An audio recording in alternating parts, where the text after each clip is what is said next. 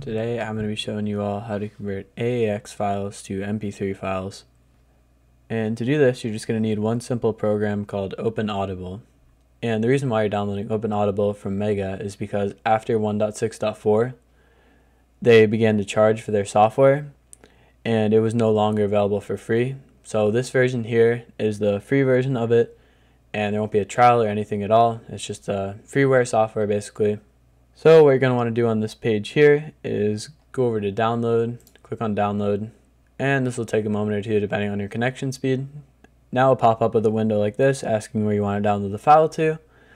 I'm going to save it to my downloads folder for ease of access, but you can choose a different place if you want to save it somewhere else. Now you can close out of your browser and open up your folders. Once in folders, go to downloads or wherever you downloaded the file to, and double click on the OpenAudible win.exe file.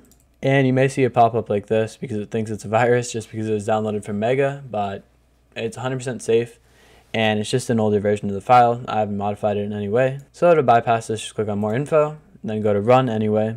And shortly after some time, you'll see a user account control pop up asking if this app can make changes to your device. Click on yes. And shortly after, you'll see something like this. Just click on next, next again, next, next. And now it's completed installing. Leave run OpenAudible checked and then click on finish. And the only reason why you see this here is because they want you to go buy the full pay for version on their website, but we obviously don't want to go ahead and do that because we want to continue with the free version. So all you'll need to do is go into your date and time settings. So go down to the search bar on the bottom, type in date and time settings or change date and time. Then turn off set time automatically and set time zone automatically. Then click on the change button here. And now what you want to do is you want to set the date to May 2019. This will basically trick the software into believing that you're in 2019, and then you'll be able to bypass this error here. Now click on OK. And now go ahead and open up the application from your desktop where you should see a shortcut here. So double click it. And as you can see, we are now in the application. Now here's where we'll convert the AAX files or the Audible files to MP3. Now what you're going to want to do in here is go up to File, Import Books, go to the location where you have the AAX file stored, and then double click on it. And now it's going to import the book in your OpenAudible, and as you can see, it's right here. Now right click on the book, then click on Convert to MP3. And now we'll go ahead and convert your file, and this will take a moment or two depending on the size and length of your file.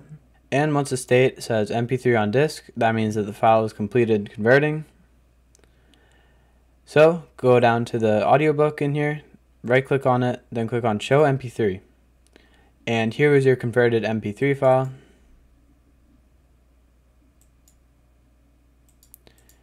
And as you can see, that's the whole length of my file there. And it's working just as good as if it was an AAX file. But now it's an MP3 and you own it forever, even if your Audible trial ends. But yeah guys, it's that simple. Leave any comments down below if you have any troubles, and I'm going to leave a step-by-step guide down in the comments also. So thank you all so much for watching, and I hope to see you again soon.